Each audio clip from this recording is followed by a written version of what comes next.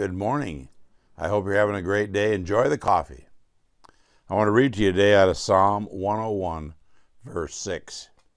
It says, "My eyes shall be on the faithful of the land, that they may dwell with me." Psalm 101, verse 6. Walk with God as Noah did when the flood came.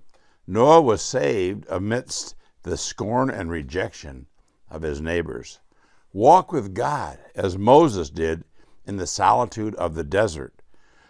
When the hour of judgment fell upon Egypt, Moses was prepared to lead his people to victory. Walk with God as David did as a shepherd boy. When he was called to rule his people, he was prepared for the task of kingship. Walk with God as Daniel and his 3 young friends did in the palace of the Babylonian king. When the fiery furnace and the lion's den came, God was beside them and delivered them. No, God didn't always deliver his saints from adversity or even death, nor does he today.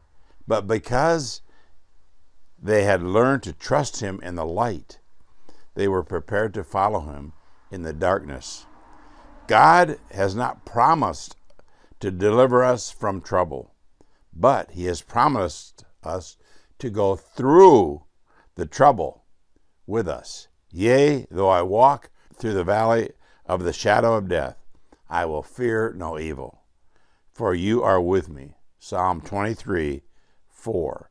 Have a blessed day.